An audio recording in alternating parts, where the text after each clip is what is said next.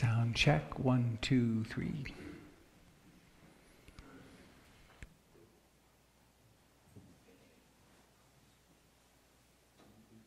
1, 2, 3, 4.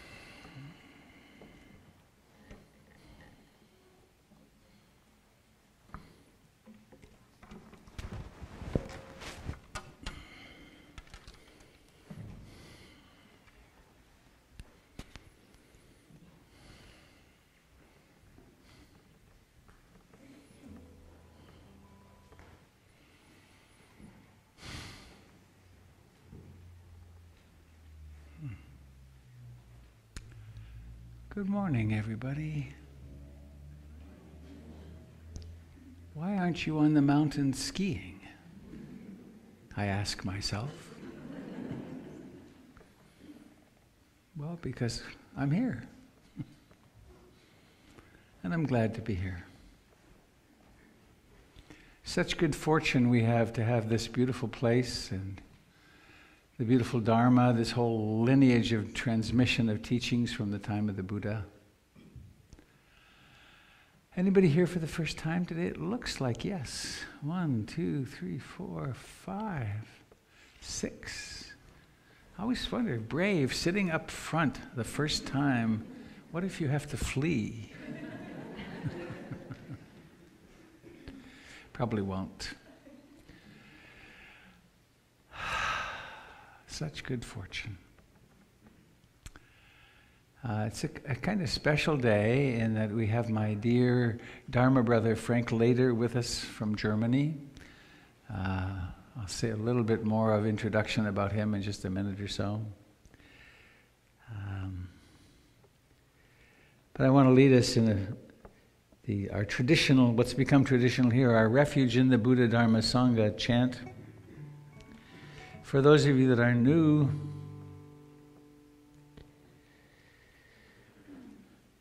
to the best of my and our ability, this is not a religious institution.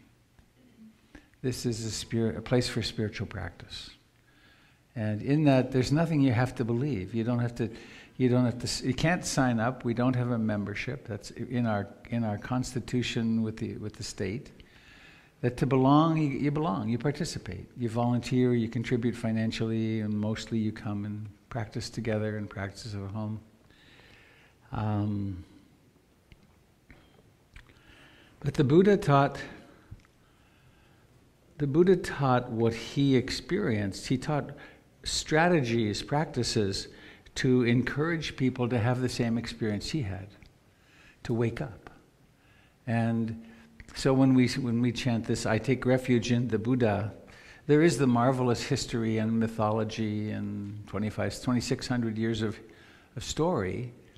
But what are we really taking refuge in? It's that which is awake. It's that mysterious capacity of knowing, which we all have in this room right now. For instance, please become aware that you're seeing. How did you do that? There was seeing, and now there's this mysterious knowing of seeing. And then refuge in the Dharma. What do we discover when we pay attention to the world, not through our worldview or our fantasies, but what we actually experience? And that's the experiences at our 6 sense doors. And then the refuge in the Sangha is the community that's come to mean in Asia the community of monks. And actually the term for our kind of community, the proper term, quote, is parisa. It's a collection of lay people, non-monastics who are practicing, but we use the word Sangha. We've appropriated it. And so we take refuge in our community of practice, but I like to expand it out a lot, which is to remember that we live on a tiny blue speck in the midst of infinite vastness. And this blue speck has life. And we're part of that. At this moment, we're carrying that mysterious spark, which is not there and in a corpse, which is something that enlivens us. And to take refuge in that which we share with everything that lives. So I invite you to join in. We'll sing the chants through twice. This is a modern version created by Betsy Rose. I always think Betsy Ross. That's a different anthem. And a good one.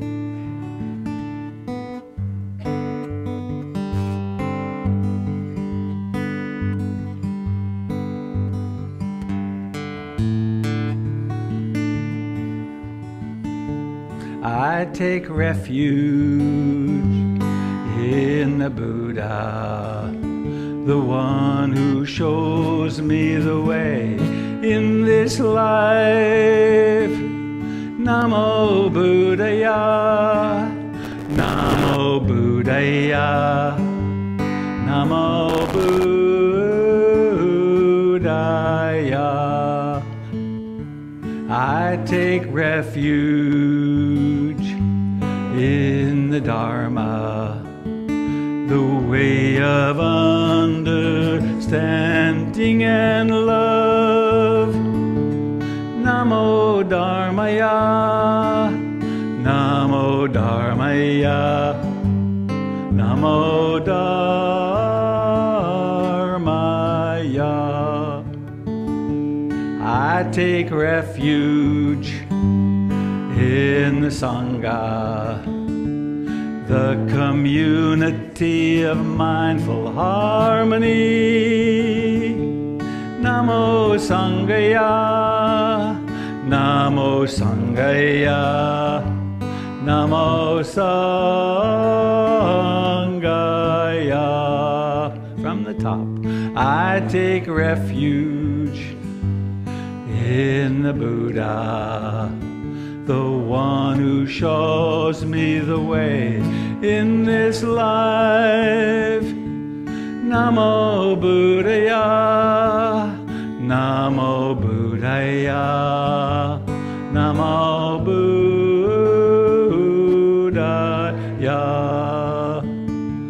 I take refuge in the Dharma, the way of understanding and love. Namo Dharmaya, Namo Dharmaya, Namo Dharmaya.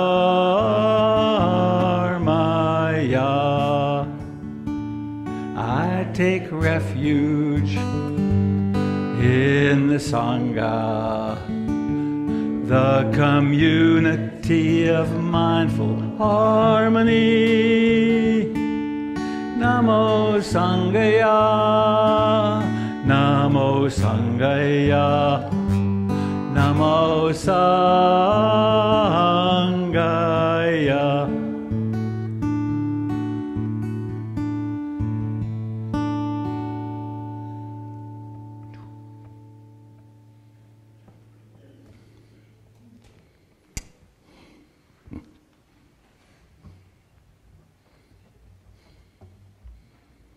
As we were singing, I was thinking how Ruth Dennison would be smiling if she were here right now, to see this happening in this place that she was so instrumental in creating. And the fact that Frank is here. Frank came on he's traveling around the world as a teenager and bumped into Ruth Dennison at Brightonbush, and proceeded to come and visit her every year for decades. And we hadn't even met till her death, really. And then we discovered that we were twins separated at birth and sent to different continents. So it's with great delight that I introduce him to you and maybe just say a couple more things. Frank lives in an extension of Frankfurt, and he is the founder of the Touch Life School of Massage. And we were walking on Powell Butte yesterday, and I was saying, how many people have you taught? And it's 2,500 or so who've learned this methodology of bringing massage and mindfulness together, and all over Europe.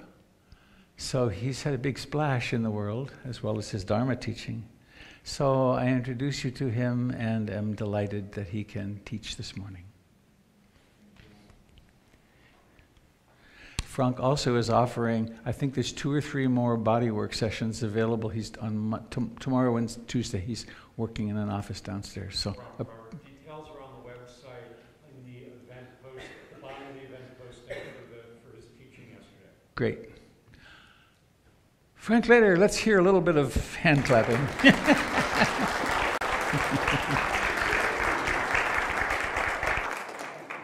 As they say, let's give it up for Frank Leder. Here you are.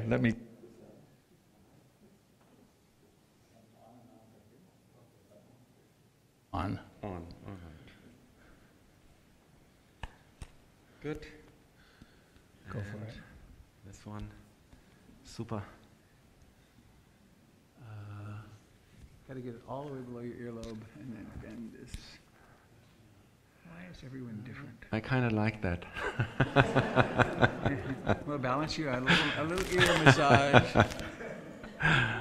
Yeah. There you go. Let me get the other ear.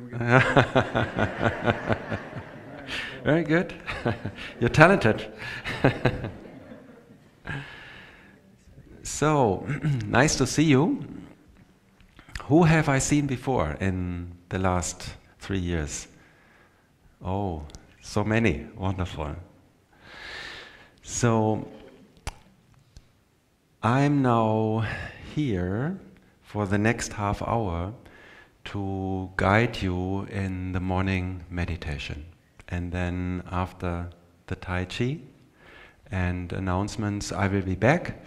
And then there is more time for sharing in words. So I will say a little bit in the beginning of the meditation, and then there will be a period of silence where you can practice in your own way. And then towards the end, my voice comes in again. Okay, so yeah, be comfortable in any way you would like to sit.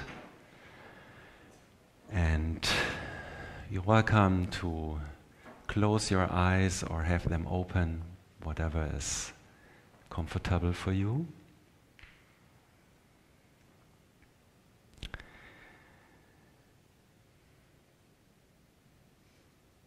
And then just become aware of your body, your physical sense base, how it has arranged itself on a chair or on a cushion, and what kind of signals and sensations it is sending out to your awareness.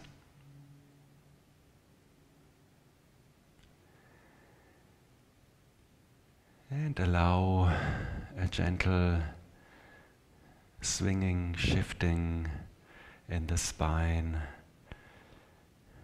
in your neck, so that your body can nicely settle in, find a good position in that meditative posture that you have chosen.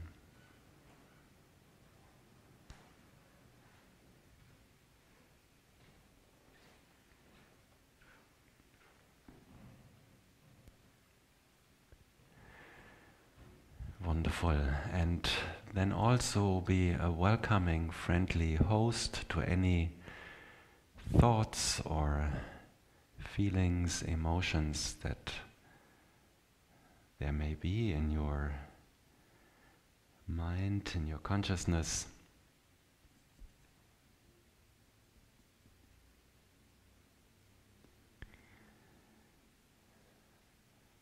Maybe you want to name them, label them, if it's obvious what kind of thinking, what kind of feeling, what kind of emotion you are experiencing. Ever-changing, very subtle.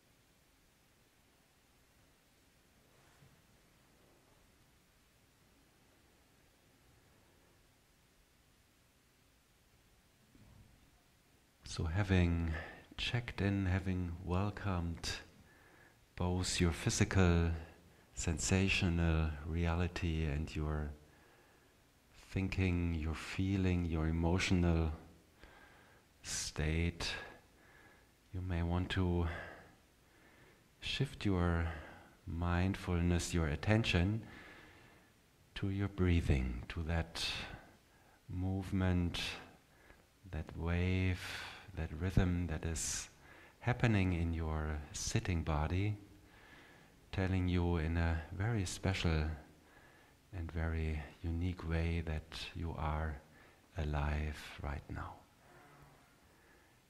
The in-breath, the out-breath.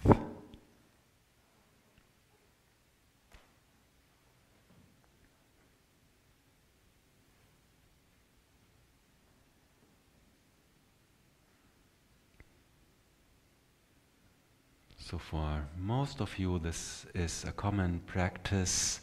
Being mindful to the breathing is a very helpful practice to stay present or make a new beginning. And for those of you who are maybe not quite so familiar with the observing of the breath, just a little reminder, a very easy practice to start with.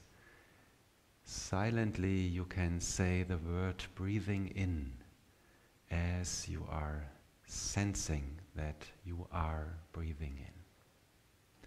And likewise, silently you can say breathing out as you are sensing that you are breathing out.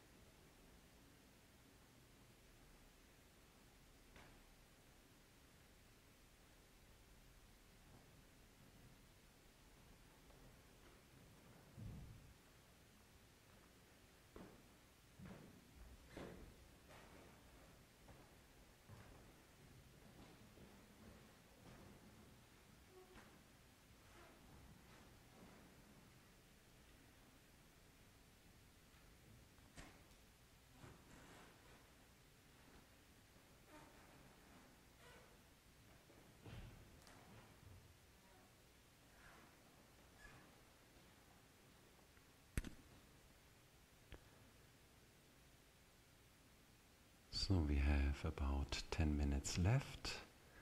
So maybe you want to relax your shoulders a little bit. Maybe you want to check back with your jaws in your face and make sure they are soft and relaxed, and maybe also your lips, that they are not pressing on each other but just gently touching.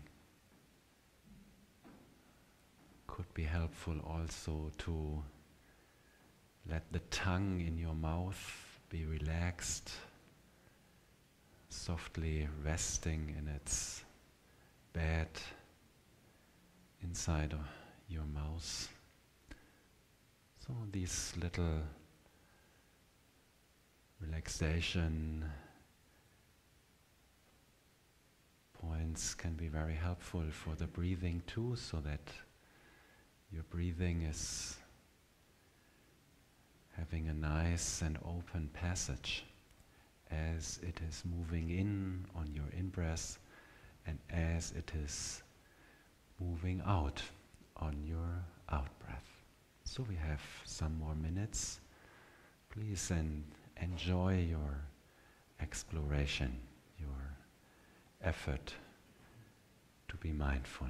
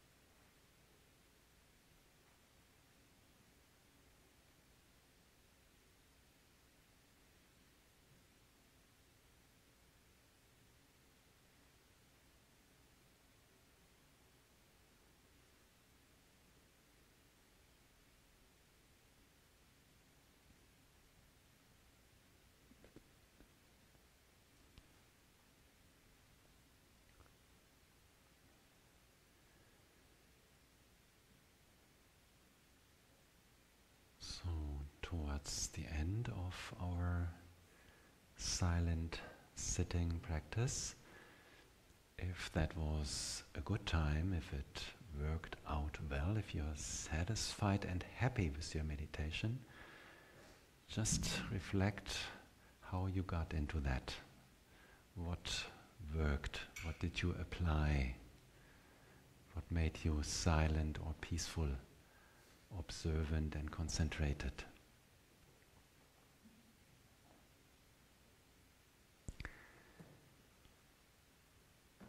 And also, even if you were maybe struggling a little bit, which sometimes can happen, give yourself credit, appreciate your willingness to be present, your willingness to observe and be mindful and explore that process of body and mind, which is our life.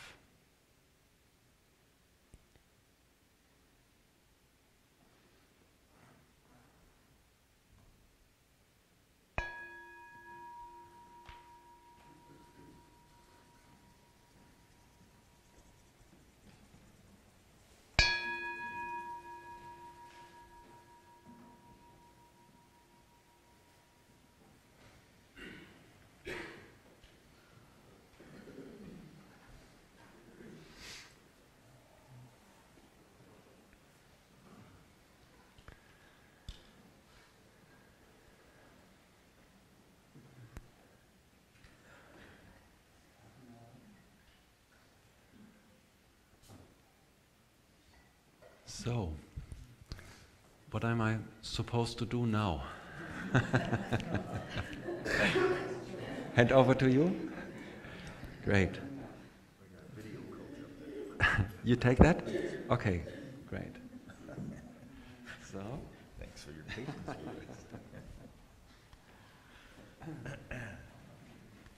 So you want a ear massage as well? Or? Oh, yeah. All right. It's a new tradition. Yeah, I use my eyeglasses to cinch it down so it doesn't. There we go. How's that? That's very good. Yeah? Okay. Thank you. Thank you.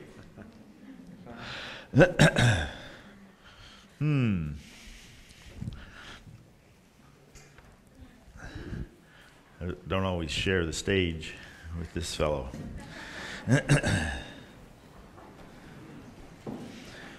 So we get our upright position. After sitting still, we're going to move, but we're going to move very slowly. Just, it's like calling to mind that we're mostly water. We're just going to pour all this liquid into one leg and then pour the liquid into another, to the opposite side, just like we're deliberately dispensing it, just letting it flow easily into a leg that's in touch with the earth through the floor, and then aware of how it shifts, just like the tide.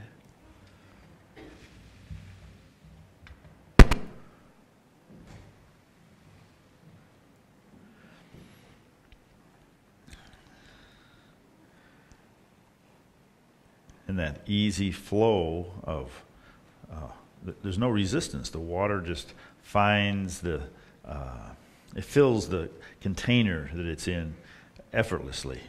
It moves in without any struggle or conflict, just fills the container with ease and comfort.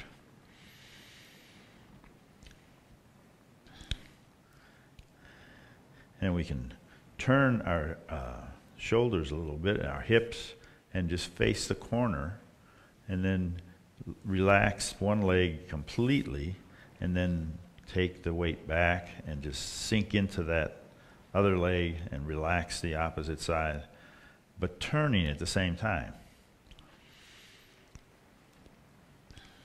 So the hips get into that ease and comfort.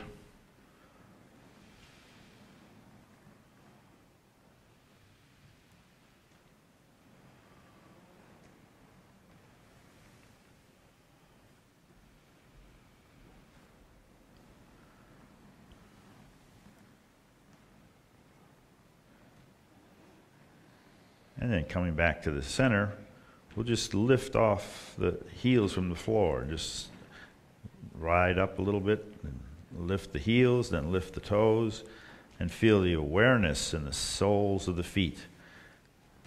You know when you're tipping backwards, and you know when you're moving forwards by all the sensations in the bottoms of the feet. There's dozens and dozens of little bones and tendons and muscles have to work together to lift us.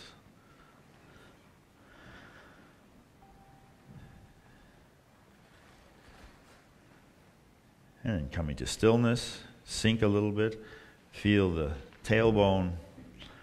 I was in a workshop yesterday, and this woman was talking about, instead of four-wheel drive, she was talking about three-wheel drive, that there's a beam of light coming down your tailbone, and it's between your heels. So we can step out and just press and relax the arms and step out, but be aware that this beam of light is moving forward and moving back as your tailbone is being carried above the left side. Well, my left, some side. The forward foot. My friends at the Native American Center always tease me when I say the back foot. They're picturing the back foot of a horse.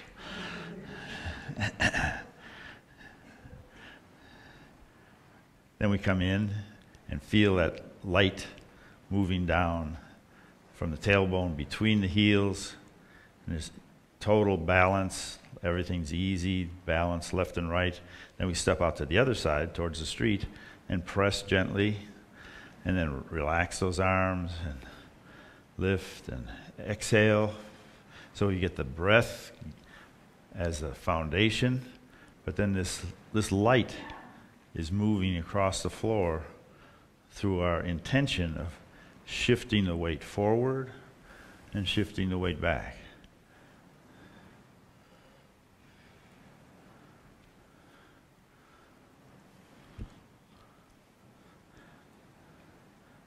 But the reason the subject was raised was she was teaching kids how to be aware of their body and be self-aware. When they're going uphill, that light is, a little bit behind, and then when you're going uphill, it changes.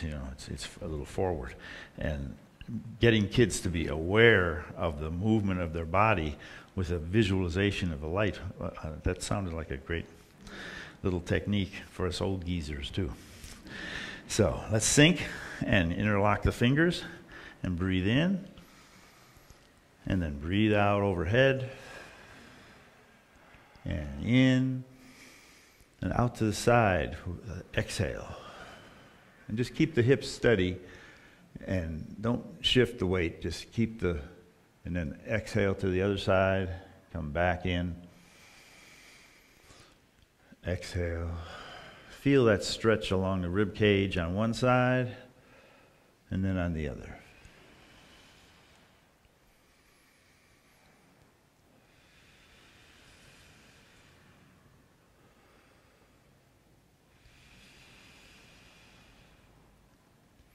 Then release and sink. Interlock the fingers again. Breathe in and out.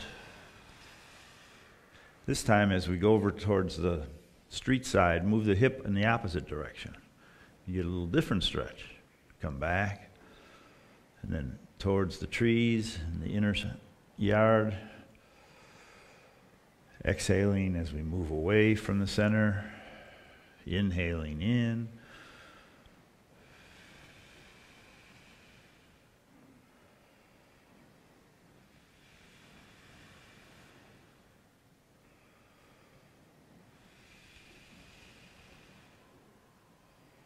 And releasing.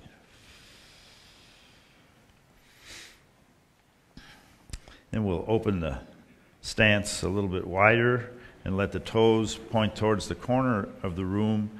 And as we sink, we'll try to send the knees out so that they end up over the toes. So you're not folding in with your knees and you're not splaying out. You're just following the direction of your feet, which are about 45-degree angle. Then cross your wrists and open your arms and pull a bow and sink, protecting your knees, coming back and relaxing in the center, and then stretching out, looking to the other side, relaxing the neck, relaxing the shoulders. If we think of, using 60 or 70% of our range of motion and our exertion, just gently, we're still working the body a little bit because we want to stretch across the heart and the lungs and give those inner organs a little massage, interior massage. So one arm's pulling back, the other one's reaching out. But it's with a balance. Same effort to the right as to the left.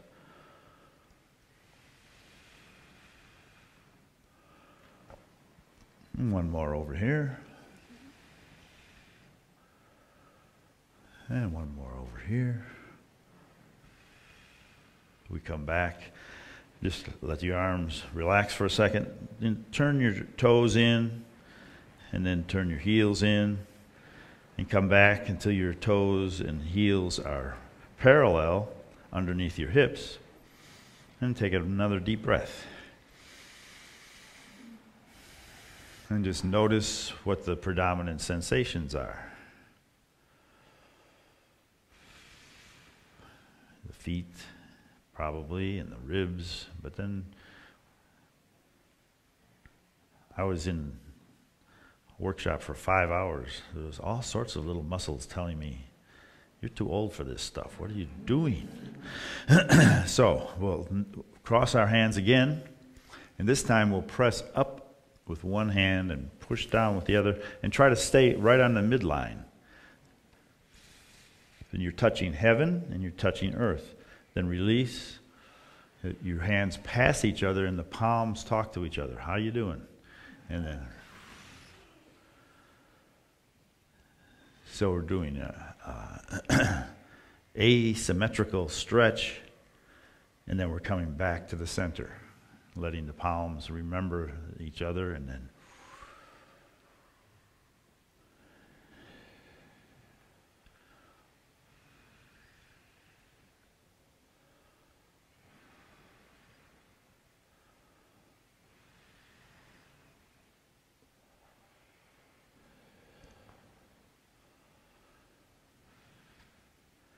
with one arm stretching up on the right side, you're massaging the liver. And when one arm is stretching up on the left side, you're massaging the spleen. So these two vital filters in your system are being detoxified by your simple movement.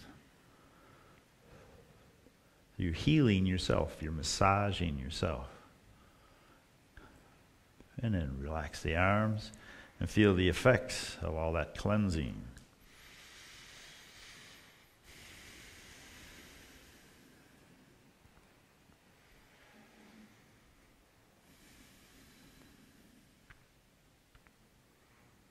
And then just placing your hands on your hips, in a neutral position, take your chin and turn it towards one shoulder. Let's say we're going to turn towards the trees out there in the yard, and then out back to the street with the other side. Not forcing anything, but just relaxing and turning. At the very end, just a little stretch, and then back. And you can do the same thing with the breath. Take a breath in the middle, and exhale to the side. Inhale to the middle. Exhale to the side.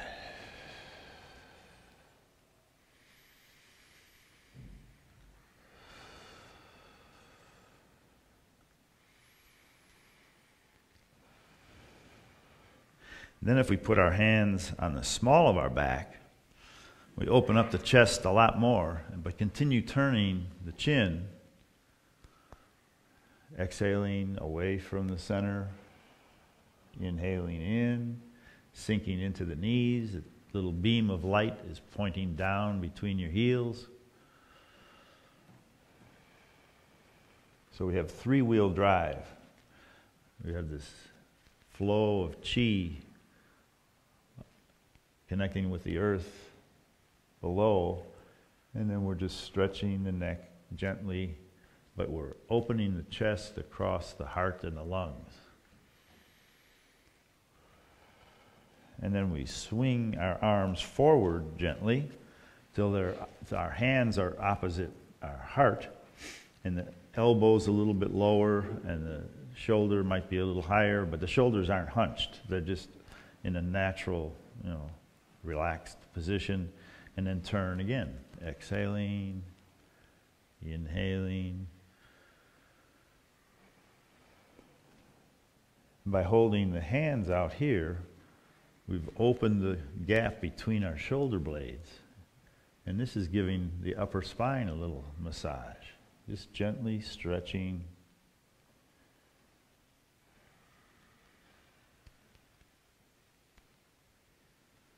And we hold so much tension in the jaw and the neck and the shoulders. Stopping in the middle of the day and doing these three little positions can go a long way to releasing tension.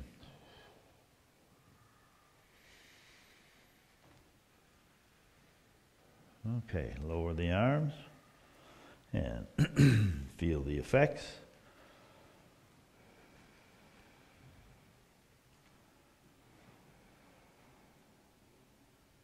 And just a couple more things. Just a circle with your hips. Notice all the different muscles in your hips and pelvis, and lower spine and upper spine. Everything's got to work to get the hips around in a circle.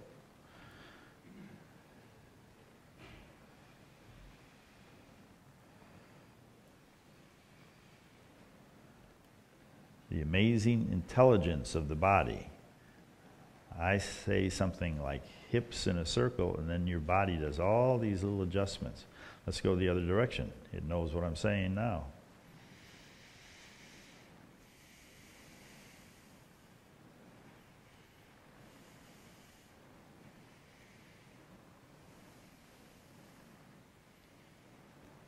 There's so much cooperation going on every second as we move through our world, and we're mostly unconscious of it. But when we pause, it's kind of awesome. A lot of teamwork here. Sink, open to the side, and come down the center. Gathering all our experience from a little mindful movement interlude. Hoping we remember some of it tomorrow, and taking a break every once in a while. Once more.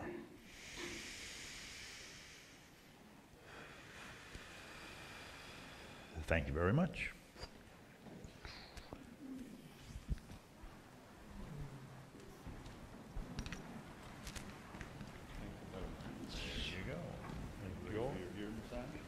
There you go. Later. I'll take a read check. This the way it goes? Good morning, Sangha.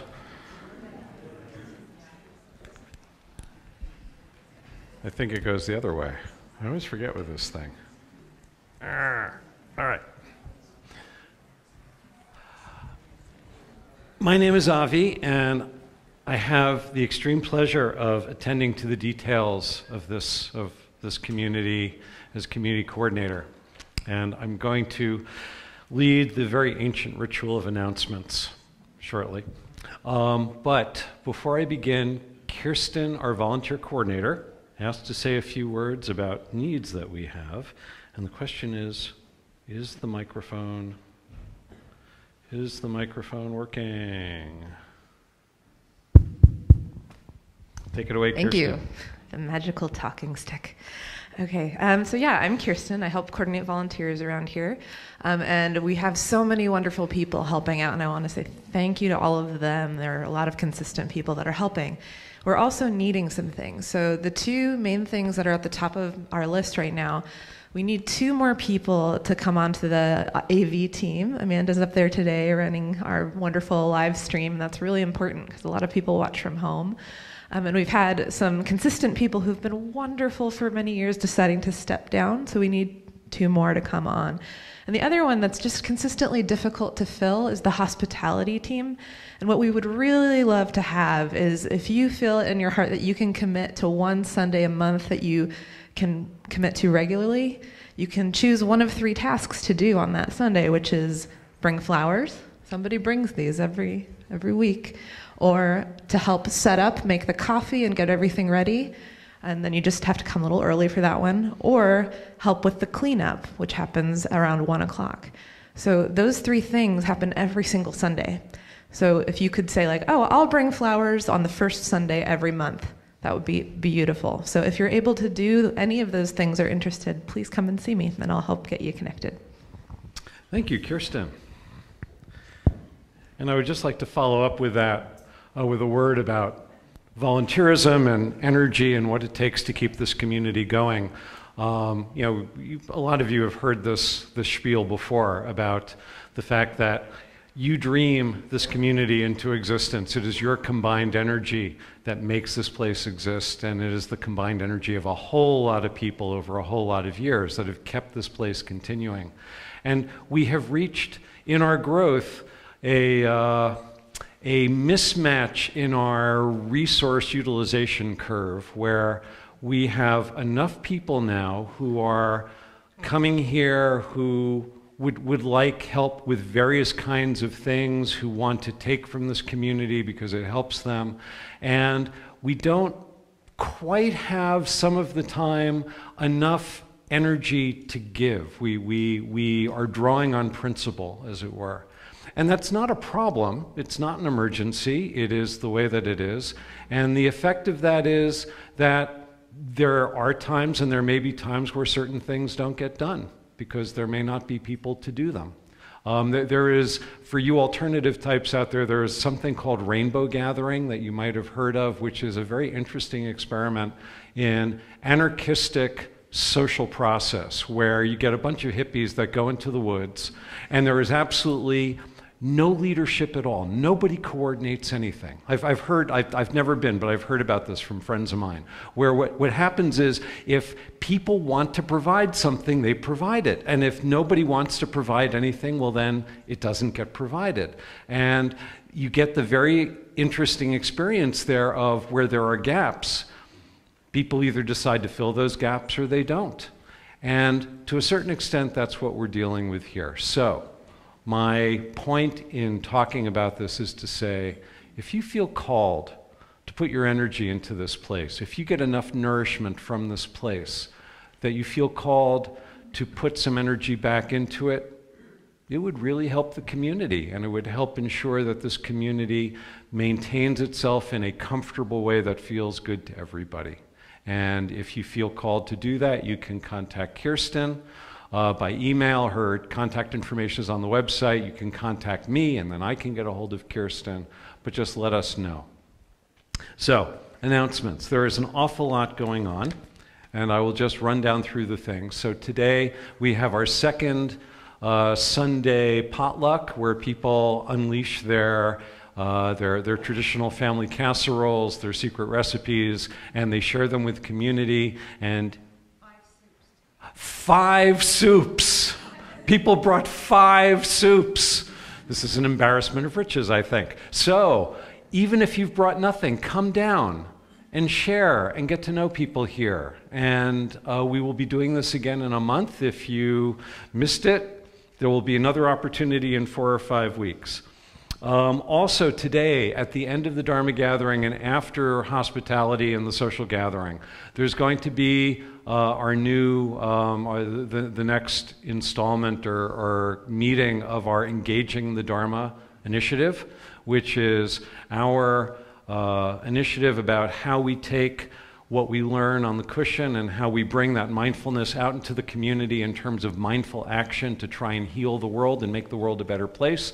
And we've been meeting about once a month on that. And in this meeting, Doyle and Kirsten are going to be leading a workshop on basically listening skills for community activism, and that will start at 1 o'clock and that will go through 2:30. Then, over the next 2 days, Frank still has some slots open for body work, and the way that you arrange to take one of those slots is you either talk to Frank while he's here, or you call his cell phone number, and all that information about how to do it and what you need to bring is at the bottom of the posting for Frank's retreat yesterday. It's on the home page, so just look for Frank Letter and you'll see it. Then Thursday, January 17th, this upcoming week, we have the start of the winter session of Basics of Mindfulness class with Doug Pullen. Registration is now open. I believe that there are slots still open.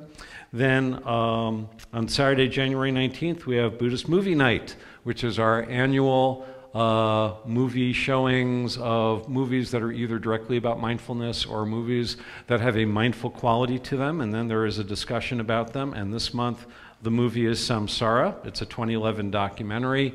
The showing is at 6:30, and we've got details on the website. Also, on Saturday, January 19th, same day, we've got the kickoff retreat for the start of the winter skillful speech class with Kirsten and Doyle. Registration, there might still be there are 4 slots that are open. So the information is on the website, look at the homepage. On Wednesday, January 23rd, we have the start of the Deep Dharma class with Robert, studies and meditations on the teachings of Ajahn Sumedho, venerated elder monk in the Thai forest tradition. It's 8 sessions. It ends April 10th. Registration is open, and details are on the website. On January 26th, we have our volunteer retreat with Robert, and this is specifically for volunteers to spend time with Robert in a day of meditation and relaxation. And if you would like to attend this retreat and you are not a volunteer, guess what? All you have to do is sign up to volunteer and we would welcome you at this retreat. Then on February 2nd, we've got our first monthly first Saturday day-long retreat at PIMC. We have these day-long retreats on the first Saturday of every month. Details are on the website. Then on Sunday, February 3rd, we've got a monthly orientation session with Robert, where at 9 o'clock he talks about this place and the philosophy of this place. Then on Saturday, February 9th, we've got a visiting teacher coming to see us, Mary Stankiewicz, I think is the way she pronounces her name. She's a Dharma leader and she's a chaplain, and details about that are on the website. Then on Sunday, February 10th, we've got our next potluck that will be happening on that second Sunday. Then on Tuesday, February 12th, we've got the next NVC practice group with Doyle and Kirsten once a month. People who have formal training in nonviolent communication get to practice talking giraffe. Details about that are on the website. And then Saturday, February 16th, we've got another visiting teacher, Richard Lang, who is going to do his annual Headless Way workshop. Details are coming to the website this week. And then finally, on Saturday, February 23rd, we have a Remembering Death retreat with Robert. Details about that are coming soon. Kirsten talked about the volunteer needs that we have. We are also looking for someone to coordinate gardening, to help put the garden to sleep for the winter and prepare it for the spring. So Tia is interested in putting together, or is interested in being a part of. She's not interested in leading it because, you know, who would want to lead something like this? But she is interested in getting together with other like-minded people who love gardening, maybe 3 or 4 of you, and having a little mini work day where the garden is put to sleep. So Kirsten, raise your hand again. Tia, raise your hand again. So just go and talk to Tia and see if we could get a few other people. That would be really, really neat. We offer Dharma consults on a regular basis, and we're offering them today, Jim. would be happy to do that. If you have an issue coming up with your practice, or if you've never had a practice before and you'd like to start one, in 20 minutes, Jim can get you started. So just see him afterwards. Really, it's not rocket science. It's not complicated. It's not like taxes. Let's see what else. We have other sits during the week. Details about that are on the website. We have spiritual friends groups that allow you to practice in other people's homes on your own schedule. Details about that are on the website. We've got our transitions project for the homeless. That's what all these bundles are here for. So if you have small household items you don't need, please bring them and we will get them to this really wonderful project that helps the homeless in Northwest Portland. And then finally, if you have any questions about anything having to do with PIMC, my office hours are in the morning during the week, Monday through Thursday. And you folks out there on internet land, feel free to contact me too. As a matter of fact, if you folks on the internet just want to send me an email to say, hi, Avi, so I know you're out there. Because I do know you're out there, but I've never spoken with any of you, so it's kind of hard for me to like feel it. So just saying hi would allow me to feel it. So I think that is everything that I have. Cricket is raising her hand. Cricket, you know that you've got to have the talking stick or nobody will be able to hear you.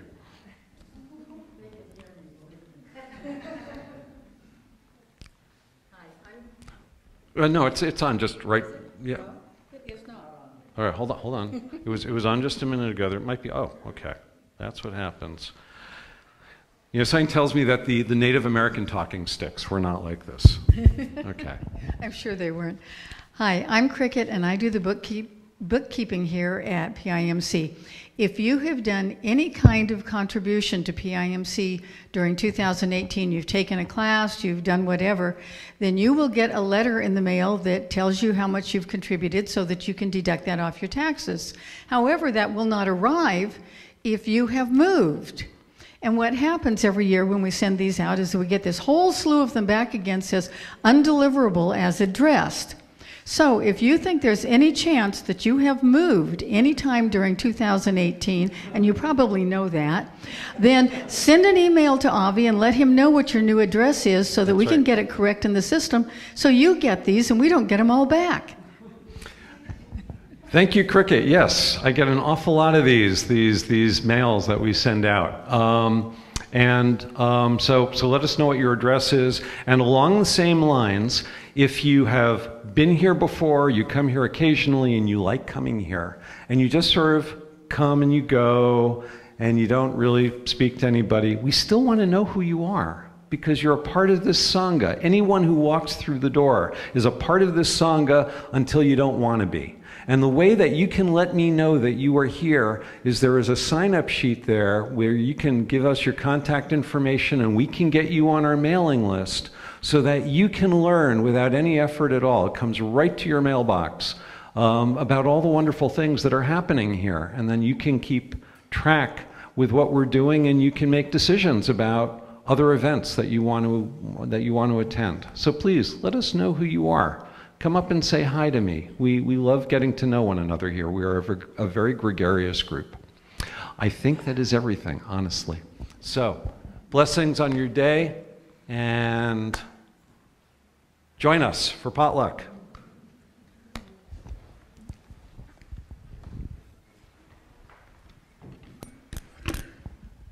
Well done, Avi.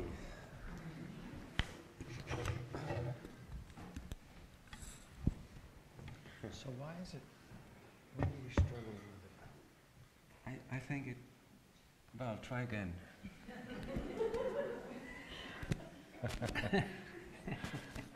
All right, so here, Right, it should sit right there, right? Okay. it should stay there. Here, just put up your nose. Hang on, let me bend it a little more. So why does it fight you? Well, maybe it doesn't know. Okay. Yeah? It seems good. All right, but, yeah, great. all right, All right, here I am, back in the seat. you good? Thank you very much.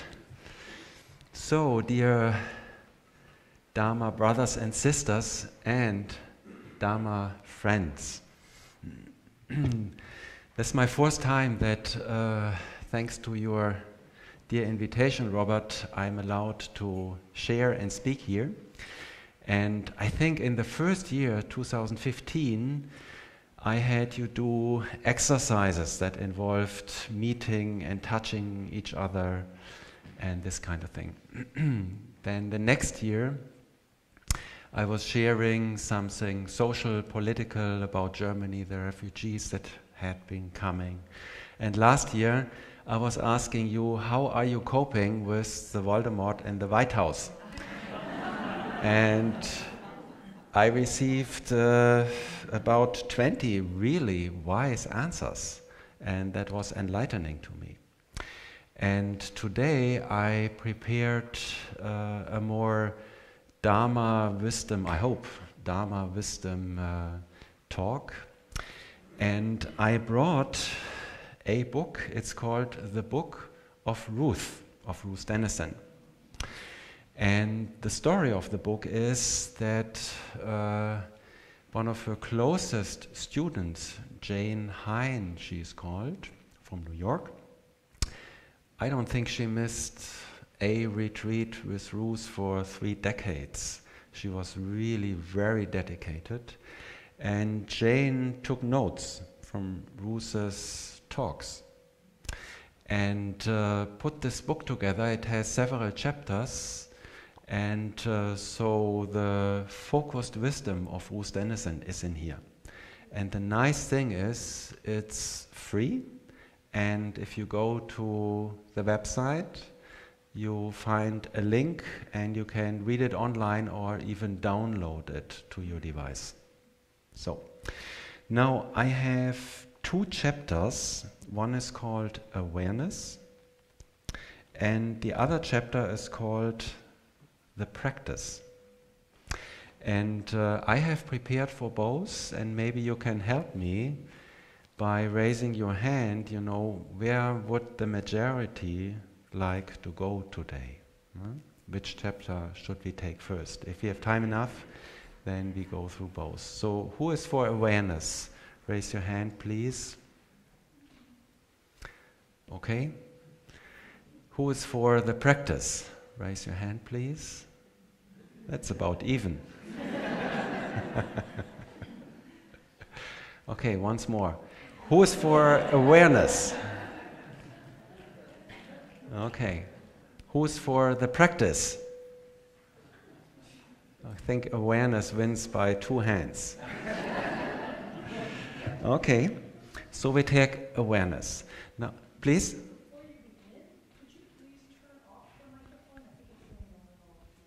Oh yes, I noticed that, but I didn't know what to do. Now it's better? Great. We are going to need this though soon, and I explain you why. I'm reading you the sentence, you know, it's very short sayings, and then we let it resonate for a breath or 2. And then, if you want to comment on that, share an experience, or if you have a question relating to that, you just raise your hand, you can ask your question or share your experience.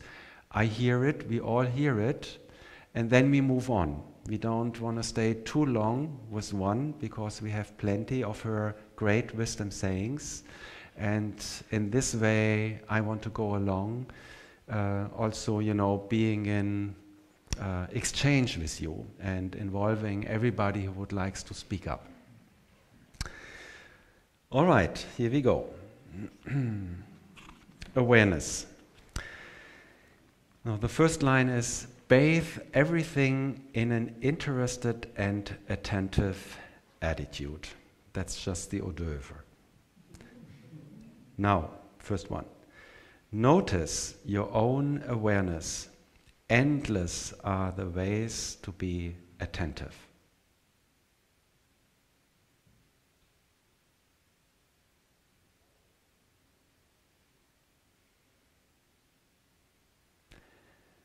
Anybody wants to react to that?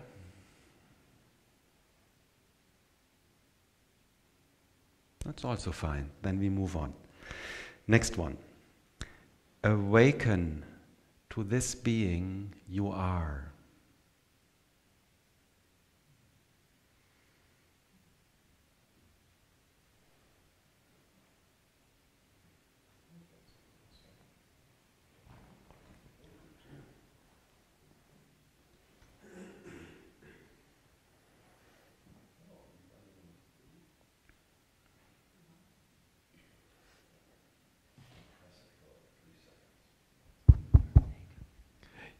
What comes to my mind is actually a thought I've been having recently, because I've been reading some articles about quantum physics and about just various science things that have been happening, like in 2018. And it occurred to me, you know, it is such an amazing thing. We are essentially made of inert substances. If they put our bodies through like some kind of like a special machine that sort of broke us into our component parts, there is no component part for consciousness. You know, it's like we're made up of carbon and oxygen and various metals and things. And it is amazing to me, I was thinking about how all of these things have somehow combined together, and out of all of these inert things, we somehow become aware. That is a really strange and profound thing to me. Thank you for sharing, Avi. I think we can let that just be. Next one. Watch every action and motion you do. What do you make out of that? Watch every action and motion you do.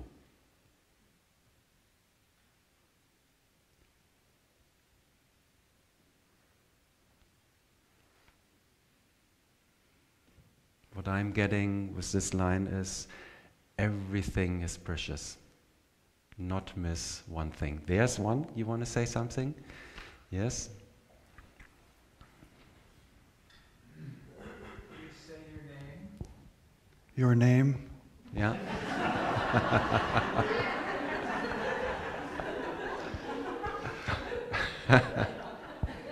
I say that there are two ways to experience things, and they are thinking and feeling. And what you just described is that's the medium of those two. Okay. Thinking and feeling. These are the two things that are possible to experience. Is that what you said?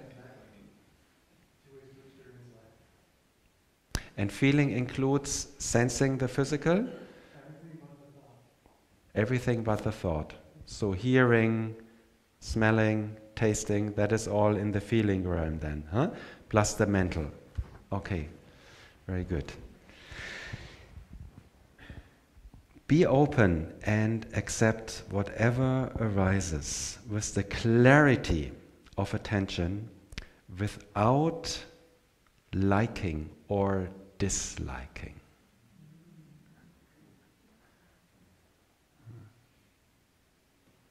Sounds good. Yeah, you take it? Well, you get some exercise today, running around.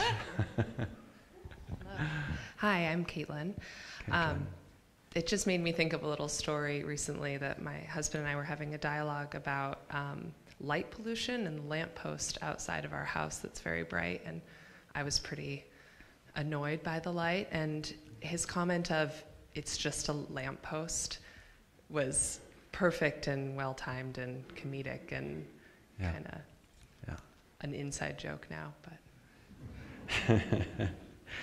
Yes. So if this is something that we have to practice long to call upon it easily and in difficult times, obviously. But it's nice to hear that, and your example is perfect for something that happens in our daily life, which is annoying, a disturbance. And, if we get hooked on that, then it's the light plus our reaction. It's a double dukkha, so to speak. And this reminder, is an invitation to come out of that. That's wonderful.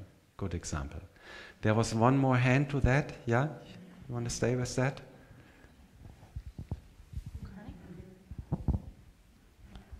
Thank you. I'm Connie.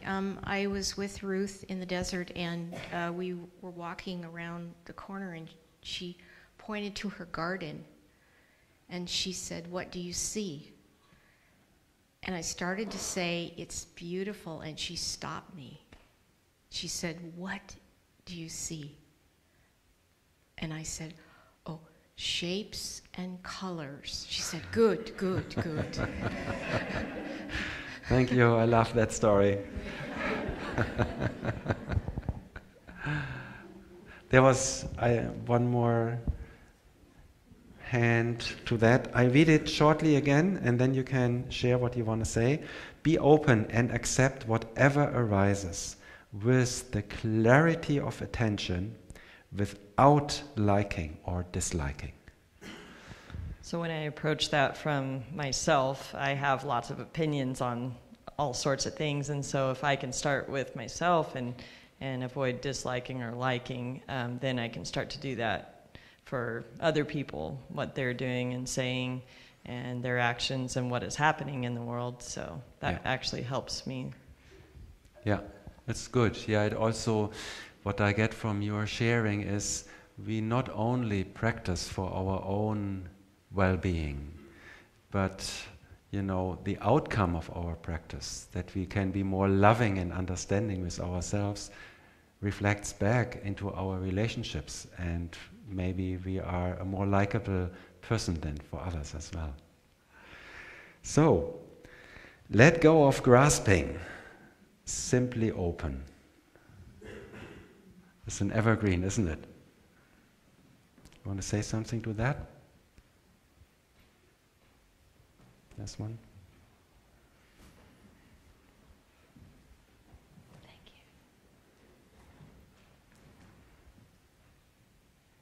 you. Hi, my name is Kathy, and I'm really dealing with that right now. I just bought a brand new car, and for anybody who's bought a brand new car, it's like you got to be really careful about where you park, and about how you treat it and everything. And I was thinking, gosh, this is becoming like a jail, of how I'm thinking about this car. And that was not my intention. It was just to have a nice vehicle to get from place to place. And so I'm learning to balance out those thoughts, so I'm not focusing on bringing all of my fears to this car and releasing all of that and just enjoying it, and being able to live my life in peace and not be controlled by a thing. Yes, that's very good. Yeah. Yeah. That's a good way of dealing with our belongings. We all have so much, which is beautiful. But as you said, the belongings can become a burden, And so we have to watch that we are able to enjoy them rather than that they take energy away from us. Hello. Hello, my name's Juan. I struggle with the same sort of thing a lot. Something comes into my life and I enjoy it so thoroughly that I immediately begin to grasp onto it as tightly as possible. And it seems to be that as soon as I begin to do that, I'm no longer in the moment experiencing the joy of whatever that happens to be. I'm in the past and in the future full of fear because I don't want it to go away. Yes. I have a very bad habit of doing that. But it's nice to be reminded. Yeah, and it's also nice to know that you're not the only one. That habit we all share. I mean, that's the second noble truth. The cause for suffering is craving, which is another word for grasping, holding on. And it is very, widespread about every living human being, that motion, that drive in us, something nice, and we identify with this, or we call it, my belonging, and then we grasp and hold. And in that is, the seed for further suffering. And in that teaching that we have about the Four Noble Truths, it's clearly said that here is the seed for it. And if we want to find more ease and, an answer to the cause of our sufferings, then we have to look at that. And in the meditation practice is a wonderful opportunity to observe the subtle grasping in us. You know, and if you see and understand it in yourself in these times, protected and supported by teacher and sangha, and protected situations where you can train on that, then chances are much better to see on a larger scale in the normal daily life or in relationships how that grasping moves into almost every area of our life. So that's very fundamental. And to acknowledge, oh, here I was holding, here I was grasping, here I was greedy, here I was wanting more than was maybe my share, is totally okay. It doesn't say you are a bad person. It's just you are noticing the second noble truth. Yeah, you're actually waking up to something which is the fundamental cause of human unhappiness. So that moment where you are willing and daring to say, here I was grasping, that's, the way back. You are going home to safe ground. And we have to do this countless times to really uproot this one. This goes really deep. Yeah. So thank you for those who spoke. Maybe one more to this, and then we move on. Yeah? Who wants to? So I wanted to my name is Vic. Hey, Vic. I remember you. Hi. And I just want to react to the second component, which was being open. Yeah. Oftentimes I find that in order to understand what being open feels like, I have to understand what being closed feels like. And so there are times when I have to be aware of that and say, this is what being closed feels like. So I know what not being closed feels like. Yes. Okay, thank you. So, Ruth, one of your next beautiful discoveries. First comes the impression. And if that is not noticed, the reactions are coming. And then the thought. First comes the impression. And if that is not noticed, the reaction comes. And then the thinking. Now, who would like to comment or question that?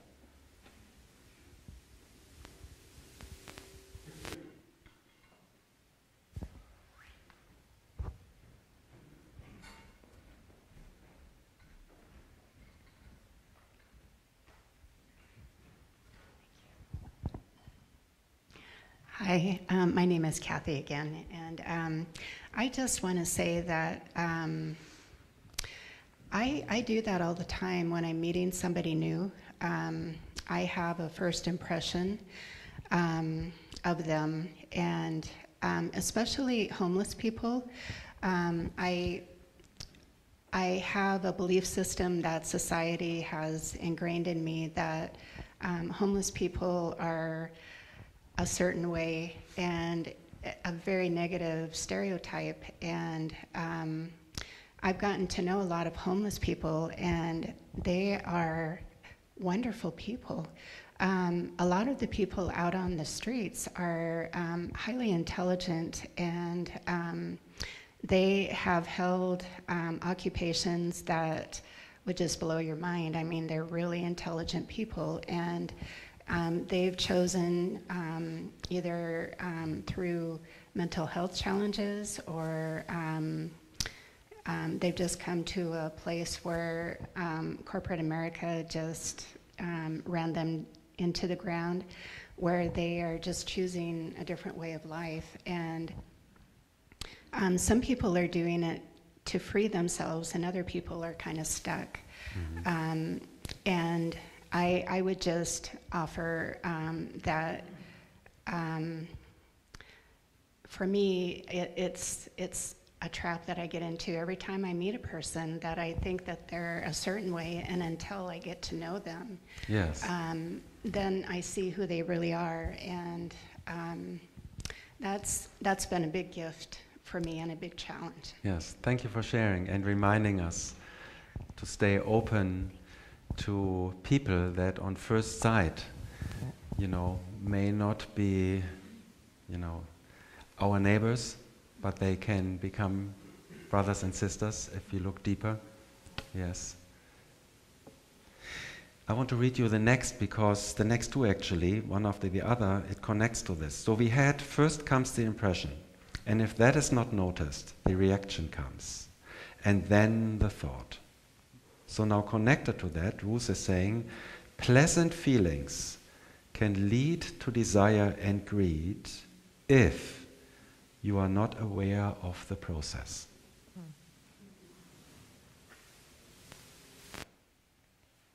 Now, what is that saying to you? Yes. Pleasant feelings can lead to desire and greed if you are not aware of the process. There's a gentleman who raised his hand, and also there's a woman that I saw.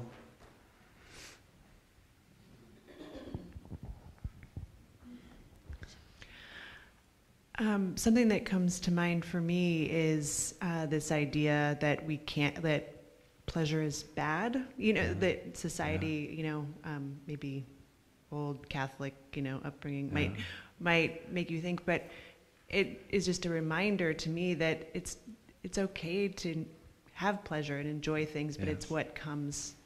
Yes. The process that comes after that leads to the suffering, not the pleasure itself. Yes, very good. Yeah.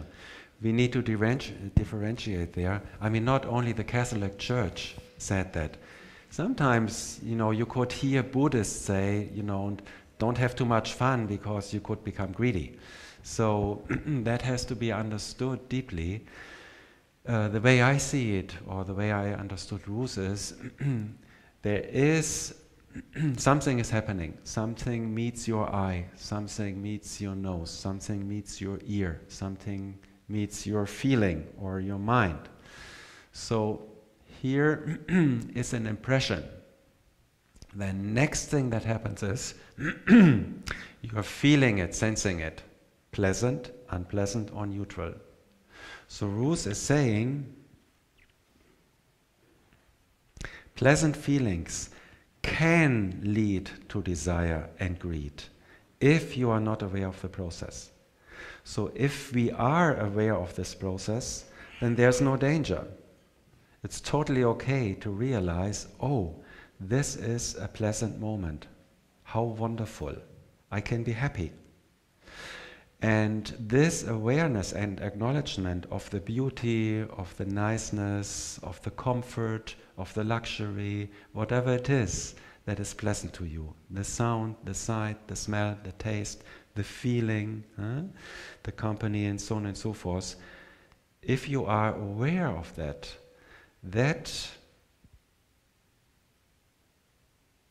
takes care that you are not grasping to have more of it. Because if that happens, then you are losing the sense of being nurtured and beauty, and you're moving into, I need more to be happy. And then you're moving away from the happy moment. So pleasant is okay. Wanting to have more of it, of course, is also okay, but bears the danger of the next dukkha moment, especially if you don't notice. So I think there was one more comment to that. Yeah, and Ben, I think what you followed up with there is a lot of what I was thinking, but I had an experience yesterday. We were driving out to Cannon Beach, yes. And I think it's an example of where regular practice will help you first even just notice the pleasure. There was nothing big going on. I literally just noticed my hand felt nice. And I got to have that experience for maybe a minute or so.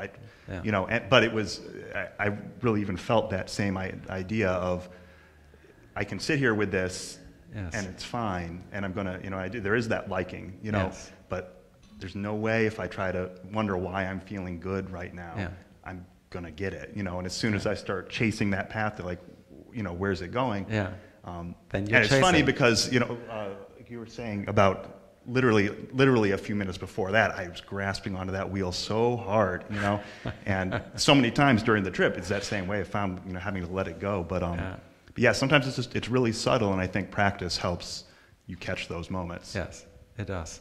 And before we go to the next, that reminds me again, practicing on a cushion, using these meditation techniques, is always a preparation to feel safer in life, in daily life, relationships, work situations, and so on and so forth. And this relationship was especially important to Ruth Dennison. She was a very excellent meditation teacher, and at the same time, many of her sharings were about how can you apply that? How can you be safe and happy and less unhappy, less angry in your real life away from the cushion, so that there is not an artificial gap between a so-called spiritual practice and the rest of our lives. And that is so important, because we only practice maybe 20 or 30 minutes average a day, some more, some less. But the day has 24 hours, and most of them we are awake. So we have to, learn to look at the practice in a way that it can be applied not only in special meditation times, but if possible, in every hour of our life. Then we can progress also further. So that the next one is related to what we just had. We are now going to the other side of the coin. Negative states are the outcome of the absence of awareness. Negative states are the outcome of the absence of awareness.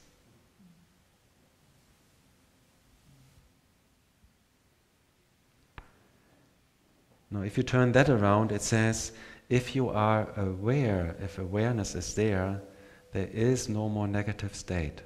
Is that true?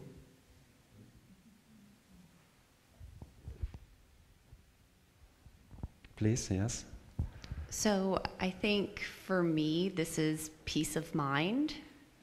And I was just thinking that with the last one that you said as well. So, taking emotions and feelings and thoughts, whether they be negative or positive, just take them for what they are and practicing peace of mind and just sitting with that. Because I'm very guilty of, having negative emotions, being very unaware of them and very uncomfortable with them, and grasping for the positive and feeling better and the joy and the happiness. But, just learning to sit and have peace of mind with the negativity is what comes to mind when you said that. Yeah. So.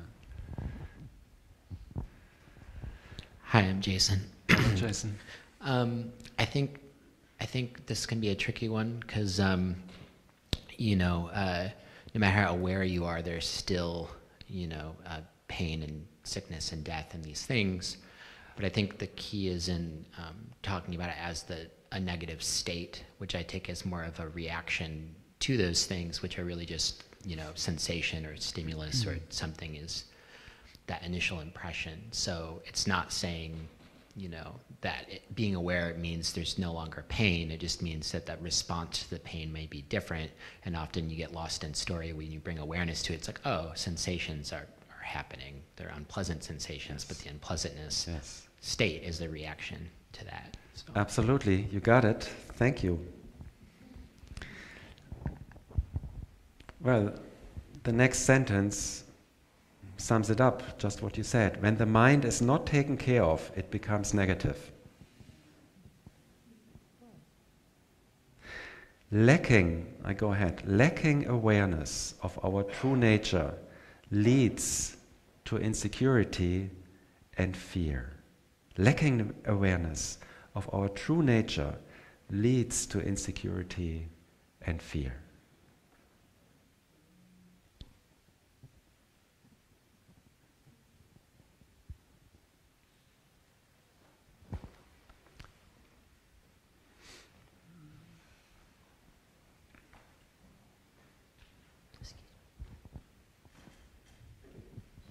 My name's Matt. Hello. I think I'm becoming more aware of the fact that thoughts and feelings come and go, and I'm getting better at just observing them and not realizing that the thoughts and fears are me. They're just thoughts and fears, and they come by the dozens, by the thousands. We have 7,500,000 thoughts a day, and unless there is really something that I need to attend to that is bringing up the emotion, I need to face it and deal with it. Go through it rather than around it. But otherwise, most of the time it's just, well, let that go, or this too shall pass. It's just like that. Yeah. Well, that's already applying the practice, this too shall pass. Then you are reminding yourself about the impermanence nature of all phenomena, and if it's an unpleasant state of mind that you are experiencing, and you're saying yourself, this cannot hang on forever, this has the nature to arise and it will pass again, then you're coming, back to peace. I read it again. Lacking awareness of our true nature leads to insecurity and fear. Cannot be otherwise, because as long as we do not know our true self, our true nature, and that's a pretty high state to aspire to really know that. It would mean that you know anybody's true nature. Then you would have found, maybe only even for that moment, but anyway, you would have glimpsed the truth. That's a very high state. And only then are you standing on firm ground, because whatever happens, you know what it is. You understand what is going on. You are totally clear, no fear. Fear comes when you're not knowing what is going on. That is causing fear and insecurity.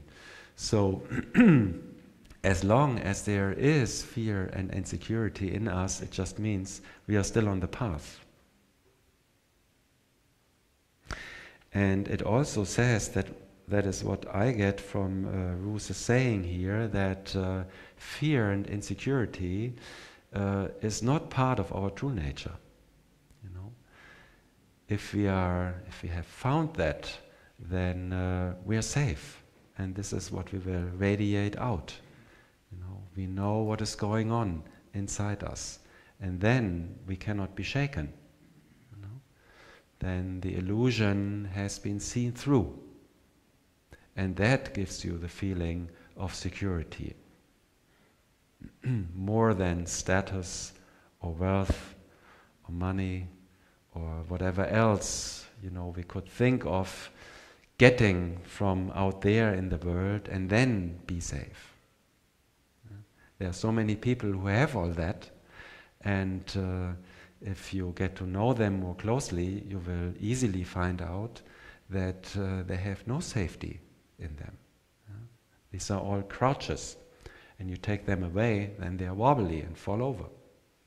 So, meditation, following a spiritual practice and path, is a way to gaining that sense of security, moving away from fear and moving towards security and safe ground.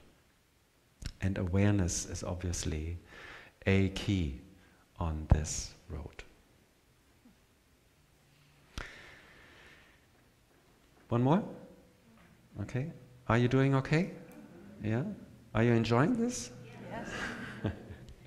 Who has met Ruth Dennison in real life? Okay. Okay.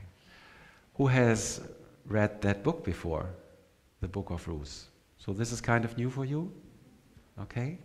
It's very helpful. You can just open any page, read a line, look at what comes up, or take it as a motto of the day that you want to especially pay attention to.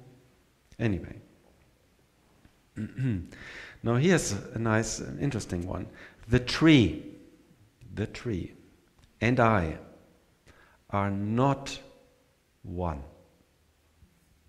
But the energies of the tree and myself are the same.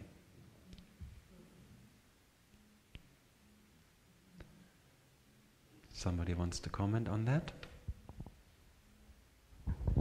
Yeah, I just recently read something by, what's his name, Deepak Chopra, that we are made up of energy and awareness coming through the earth and from the universe through the nature, and we're part of that. And a big part of us is energy and awareness. And I'm still learning about that concept, but it makes sense. It sounds good to me, and I want to look into it further. Yes. Yes. Okay. Somebody else to that? The tree and I are not one, but the energies of the tree and myself are the same. Hello. I'm Susanna. Hello, Susanna. And I met Ruth only in the last few years of her life, but she moved me very deeply. And I'm not sure whether this came from her, but it feels like the same sort of thing, that consciousness is not a property of humanity. It is a property of the universe. And our mind or body or whatever is like a receptor, or like the eyes, an organ for receiving and dealing with consciousness. Yes. And that concept just had somehow a kind of magical freeing effect on me. I've been a, I guess, worried person all my life. Okay. And well, sounds like you unburied yourself. With Ruth's help. With Ruth's help. Wonderful. Yeah, so did I. So we have something in common. That's what I'm getting from that line. But the energies of the tree and myself are the same. That means that on a level of life force, we are sharing something with everything that is alive around us. And that lessens that idea of separation. And the idea of separation, you know, joins with the ego, with the sort of artificial or imagined personality that we are all building and having about ourselves. Now, for some areas of relating, this may be necessary. But if that is the only one we know, the only reality that we know, then we always carry that sense of separation between us and other human beings and nature in general. And out of that sense of separation, unhealthy actions are coming. Whereas, if I know and feel and sense, if I can experience myself connected, that the life force that is keeping this body alive is also keeping you alive, and even the flowers and trees and animals and everything around me, then out of that acknowledged relation, you know, out of that sense of oneness, a whole different action and relating is given birth, obviously. Then you're less taking advantage, and you're more likely to observe, if I, you know, act in this way, how will it affect this other person, this plant, this life around me? You know, more joining rather than separating and then going for what you think is best for you, what you think, you know, it's your right to take, and one doesn't care about what happens after that. So that is a very, I think, important realization. One more. To know happiness, you have to learn what causes unhappiness. To become happy, look at the unhappy moments. It's a typical Ruth Dennison saying. Now, who wants to comment on that? I read it again. To know happiness, you have to learn what causes unhappiness. To become happy, look at the unhappy moments. Please.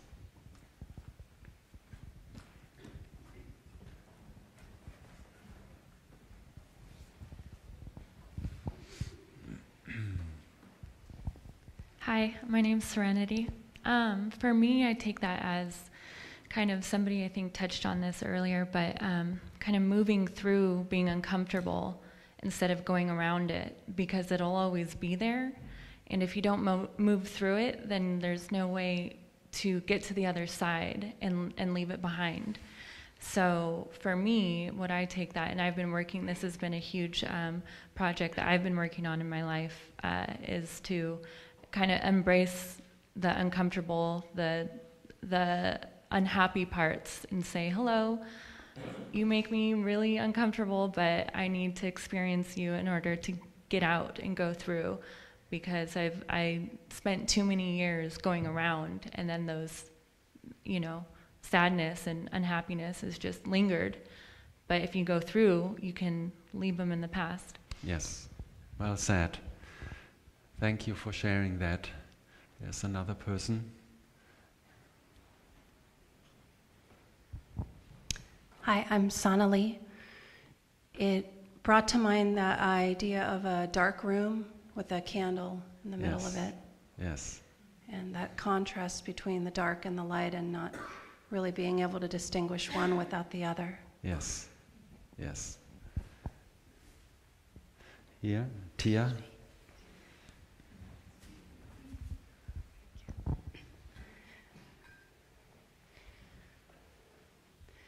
I think when you start to look at your own unhappiness very deeply, you begin to see that you are the cause of your own suffering, your habits, your ways of thought, and that you actually have agency here. And once you see that, then you see that you have the control to start changing it. Yes, yeah. Avi? For somebody who has been for whom depression has been such a major factor in my life, as I'm hearing what people are saying, and as I hear you reading that quote over and over again, I realize that there is a distinction to be made, because if I was still coming from a depressive mindset, it would be very easy for me to impose on that the idea of, oh, you've got to be mired in your own unhappiness in order to know what happiness is. But it's different. What she is asking, because I am very familiar with the experience of being mired in unhappiness. And that is not the same thing, because what she is saying is to step back from the unhappiness, even as you look at what it's doing and why it's there. Yes. Yeah, thank you for bringing in that differentiation. That was the wrong word. For looking at it precisely. That's, I think, is better. I read it to you again. To know happiness, you have to learn what causes unhappiness. To become happy, look at the unhappy moments. Now this will be our closing one, because the time has advanced. Everybody wants to be happy, obviously. We all want to experience and find happiness. This is in a nonchalant way saying to know happiness, to know freedom, to know love, to know your own true nature, to arrive, in the light. In order to get there, you have to learn about what causes unhappiness. That again, you can translate, speaks to the second noble truth, the cause for unhappiness. We had that a little earlier. To become happy, look at the unhappy moments. I mean, that's really asking for a lot of willingness and guts and right effort, and also courage, to willingly allow some unhappiness, to willingly allow pain and hurt and dukkha be in your awareness. If not your own, then also around you, because it's all around us, isn't it? So she's asking to open, not to close or show the cold shoulder or react and push it away. Because that hurt, that pain, is not only in us, it's all around us, to a great deal, plus the love and beauty and happiness and niceness of the world. But dukkha is part of it. And so if we want to learn to become really happy and free, then the way is via understanding the cause, the origin of the pain. And we can only learn that by looking into it. Looking into it means you are willing to get into a relationship with that. And by relating to it, you learn how to, get at grips with it.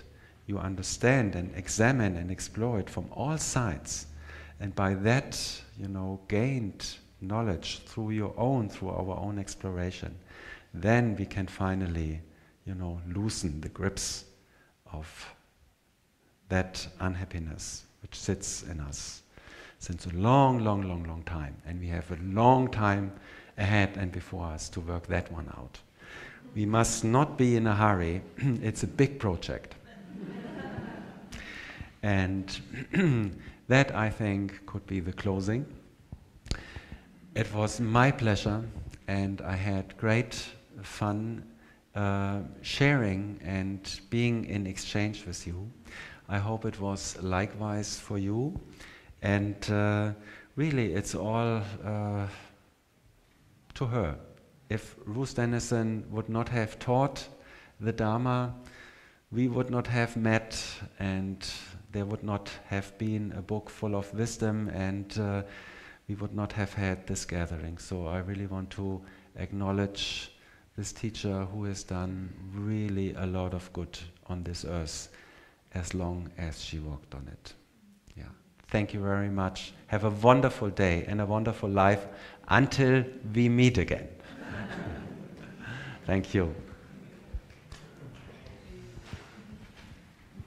Let's make a big circle. The kids will come in. There are a few kids, so we might need a few adults who would like to release their child aside.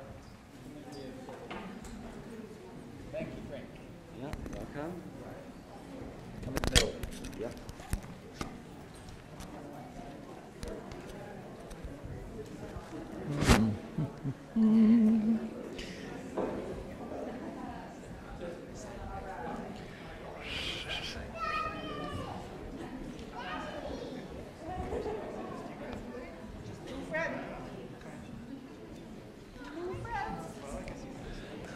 Yeah, they definitely are going to sing.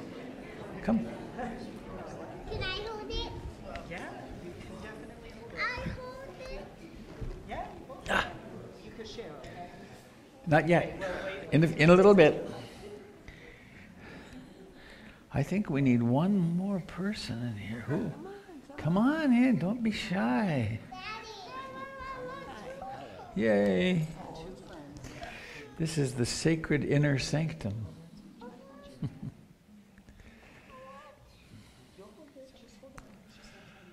So, dear friends, wow, lots of us. Please take a moment to look around at what we might call our many bodies, our many faces. Hello to those of you joining us on the internet. Hope you have some hands to hold. So, precious moments here, aliveness. Give the hand on your right a little squeeze and wish this person well. It could be any words you'd like, or a visualization, or a prayer. This is the intention. I do hope you are well. I hope your heart continues to open and the Dharma blossoms fully. And the person on your left who's been sneakily wishing you well while you weren't paying attention, get them back. May you be deeply happy. May the Dharma, may your meditation cushion call to you. May you have more and more moments of being compassionate, loving, and awake. And so to each other in both of these circles, to those of us in the choir loft, to those out there on the internet, to the people in the homes around us and all over the planet, to those beings who are in positions of great power and those who are in abject poverty, to those of us who fly in the air, who swim in the waters, who walk on the land, who crawl in the trees, who burrow, to our great family, may all beings merit from the beauty and depth of our practice. And it's now the moment. I hear the whimpering of the birds in the trees. All right. May all beings be happy. May all beings be happy. May all beings be happy. Sadhu, sadhu, sadhu. Thank you. Very nice. And now, I did it. Yay! Now, do you girls want to participate in the great candle blowing out ritual? You remember we count to 3 first, okay? Put your hands there. All right. Is everyone in the room ready to blow? Do you all have a wish? Do all of these on the internet have a wish? All right, we're going to breathe in. Not yet, not yet, not yet. 1, 2, 3, blow. Yes, oh, we did it. Yay, everyone gets their wish. We have potluck. Please join us for the potluck, and it really doesn't matter if you brought something. There's always plenty of food. And see you soon. Yay. Thanks, Frank.